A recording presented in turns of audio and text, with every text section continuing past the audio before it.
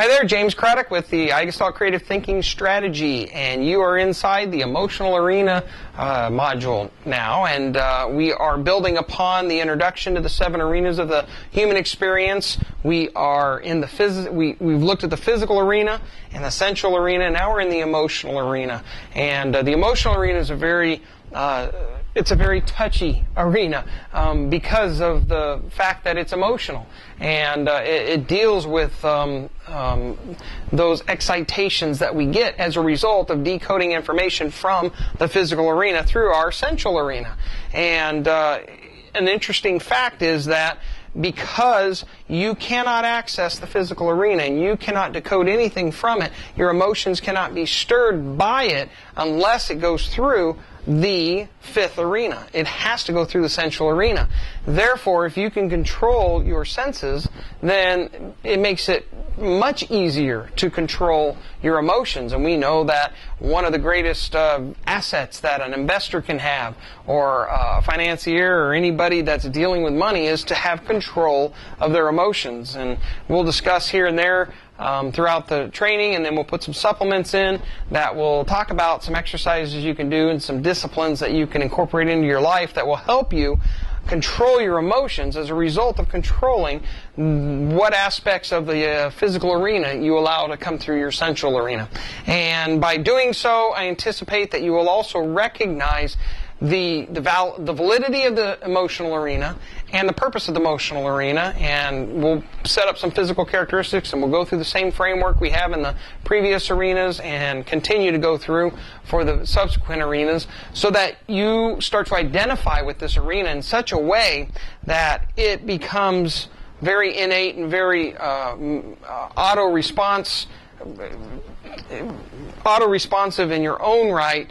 When you think about the emotional arena, it's no longer this mass of colors and feelings and kind of mayhem that seems to arise out of discerning emotions. Rather, these are specific attributes, and they're affected in specific ways.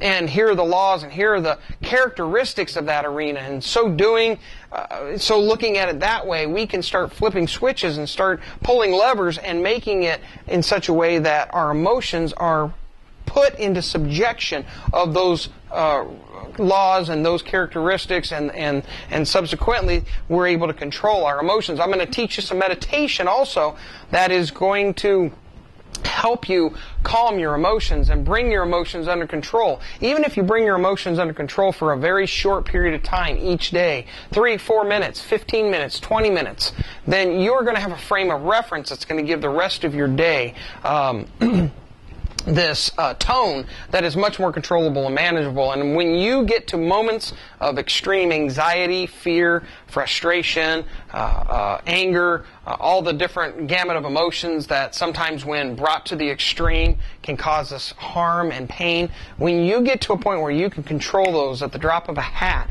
you're going to discover that you've got a power within you that benefits you in all areas of life. And of course, again, we're laying the groundwork for the iGestalt Creative Thinking Strategy, and you will need to control your emotions in both subduing them and exciting them when it comes to putting together a creative idea. And having control of this arena is incredibly powerful and necessary to be effective. So this emotional arena, I also want you to recognize how much data gets absorbed in this arena. This arena is like a flywheel. It will absorb a lot of extra data. It will absorb things that your subconscious isn't using and your conscience isn't using. It will carry around with it, if you will, deteriorate data that it doesn't need. It's like a hard drive that just hasn't been cleaned up in a long time. Sometimes it can just be packed with pieces of information and visuals and auditory loops and you name it that tend to play on your subconscious, but they don't directly live in the subconscious. So what it does is it sits there like this big cloud over you if it's a negative emotion, and it's constantly writing to your subconscious without you realizing it.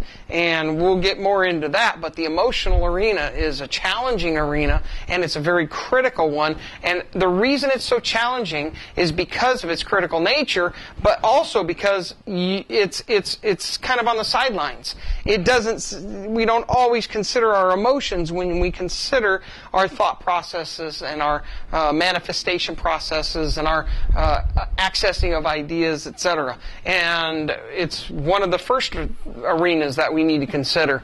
But oftentimes we don't even give it any consideration. And then when we do, we don't really have any good tools or mechanisms to control it. So we're going to hopefully lay to rest all of those ideas. But again, in the training module, we're just simply going to set up the framework of what the emotional arena is all about. And no doubt, I tend to drop a few hints here and there of how you can use it. But then later, we'll have additional videos that you can download that will give you exercises and very clear instruction on how that emotional arena can be managed to your benefit.